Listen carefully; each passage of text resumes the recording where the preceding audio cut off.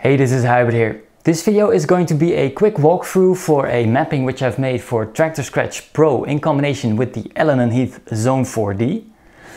Reason why I'm making this video is that I personally think it's quite difficult to get to know MIDI mapping just by looking at the layout in PDF or whatever. So hopefully after seeing this video you can get started with it straight away.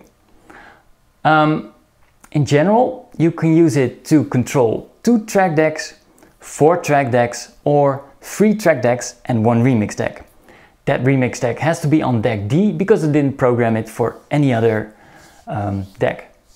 Here we go. So the first thing you need to do is set the 4D to MIDI channel 1. Press both of the encoders simultaneously. Then rotating the left encoder, you can set the channel. And when no LED is burning, yes, then you are on channel 1. Press the encoder to confirm. Now you can set it to Ableton or Traktor mode with these 2 buttons. This is Ableton, this is Traktor, so that's okay. This one needs to be on, not this one. This one makes all the light pipes light up always, so you won't get any LED feedback. And now press the encoder to confirm. To load up the TSI, go to Preferences, select Controller Manager, click Add, select Import TSI, Import Other, then navigate to the location where the TSI folder is, select it and click Open. Now make sure your in and out ports are set to the Xone 4D and you're good to go. Starting with the encoder on the right. When I press it, I activate a shift function and it is used for various functions inside this mapping, so keep that in mind. Oops. When I rotate it, I can scroll through playlists. With the left encoder, I can scroll through my maps. And when I press it, I enter or exit browser mode. These buttons, the right one is play. The second one is used to trigger cue points set on the fly. So when I press this encoder, I can trigger it by pressing this button. This is the sync on off, and this button makes you set your controls for deck number C. These are exactly the same. Alright, so visual feedback. When I press the shift button, you can see that this LED is burning, and which means that effect 1 and 3 are turned on. When I press it, they are turned off.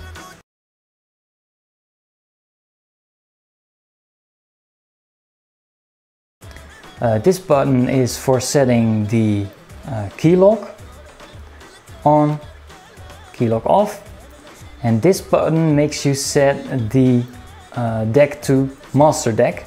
So when I press it, you can see it shifting from deck A to deck C. Now deck C is the master deck. Okay, moving on to the jog wheel. When a track is playing, you can slow it down or nudge it up by turning the jog wheel clockwise or anti-clockwise. If a track is paused, you can move the playhead simply by turning it. And you can quickly scroll through a track by pressing the shift button and turning the jog wheel. Loading up a track is simply done by pressing north or south. So select your track. If I press north, the track is being loaded to deck A, and if I press south, the track is loaded in deck number C, and it's the same on the other side for deck B and deck D.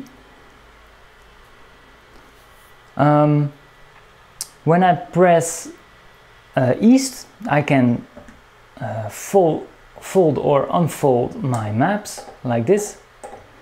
Moving on to the right jog wheel. If I press west, the quantize is turned on or off. If I press shift west, the snapping is turned on or off. If I press east, I can scroll through my layouts. Layouts can be set in the preference. So when I press it, you can see it moving from layout to layout. If I press Shift East, I start or stop my recording, but now it's recording, so I won't press it. So those were the jog wheels. Okay, moving on to these two rows. These are the cue points. They are numbered 1, 2, 3, 4, 5, 6, 7, 8. I can set my cue points if it's playing, for example, just by pressing it. So this is going to be number 4. This is going to be number 5. I can simply delete them by pressing Shift and the cue point you want to delete. So I deleted cue point number 5, delete cue point number 4. Encoders on top. Pressing the first encoder will make you set your loop in point. Pressing the second encoder will make you set your loop out point. And if you want to fine-tune your loop in and out point, you can do so by simply rotating the encoder, which is really nice. Very useful when you're playing music which isn't really tightly on the grid. If you want to exit your loop, simply press the first or the second encoder. Alright, the third encoder, when you rotate it, you set two different values. First one is the loop length, second one is the beat jump length. So if you want to make a 2-beat or a 4-beat loop, set it to 4 and press the encoder. Deactivate the loop by pressing it again. Alright, so now you can also set the beat jump length, like I said, and if you want to make a beat jump of, for example, 8 beats, set it to 8 and rotate the encoder. Alright, those were the encoders. Now on to these faders. These are the tempo faders. This first fader is deck C, second one is deck A, this one is deck B, this one is deck D. To make it easy for myself to remember, I make them correspond with the volume faders. So the first fader on the left is the volume fader on the left. Second one, deck A, is the second volume fader, and it's the same for deck B and D. A cool feature, you can set the tempo range quite easy if you press the Shift button and the push encoder on the right. You set it to 2%. Let's demonstrate it. So that's 2%. If you press the third encoder, it goes up to it goes up to 8%. The second encoder is 16%, and the first encoder sets it all the way up to 100%. That's quite cool because you can make some sort of turntable like stops, like.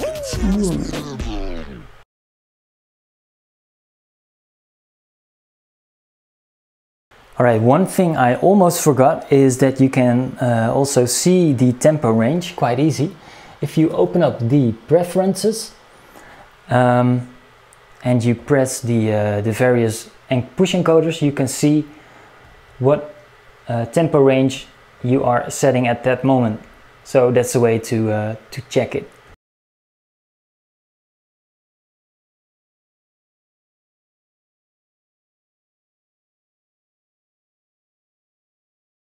On to the effects section.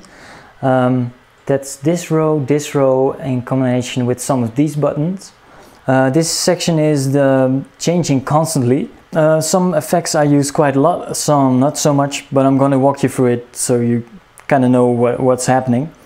The two most trickiest ones I will start with, that is this encoder and this button.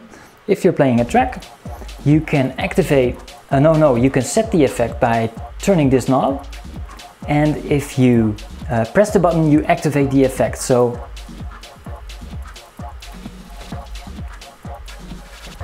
alright,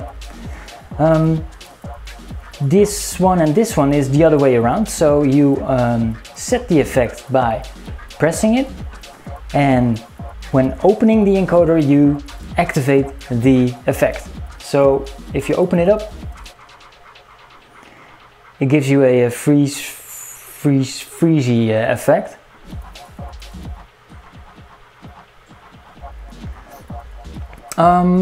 Okay, then we got this one. This is a kind of a reverse grain thing.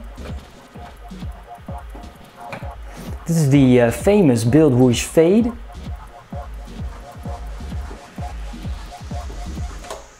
And then you can start in another track if you want. What is this? Oh yeah, this is kind of a subtle way to mix out the track and mixing in another track. Note that you are lowering the EQ, the lowest EQ as well. So you can use that as a different way of mixing out this active track. Yeah, that's not so, that's not really interesting.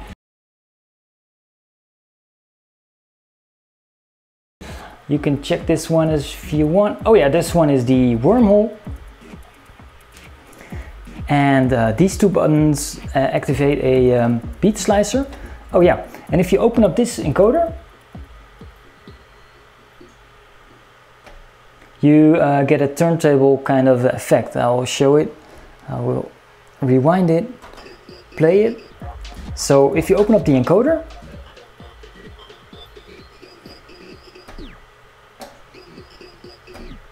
alright, if you want to use the remix decks, go to deck D, select remix deck, then you can load up a remix deck by pressing south.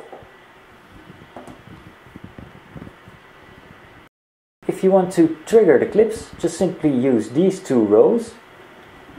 Let's start. Alright. You can select the next row by these two buttons, by pressing these two. And if you want to mute a slot, you can press the shift button, and this represents slot 1, slot 3, slot 2, and slot 4. Alright, so well, we've come to the end of this MIDI map tour. Maybe you can use it, maybe you can get inspiration from it. I hope so. Let me know what you think of it. For now, take care, bye bye.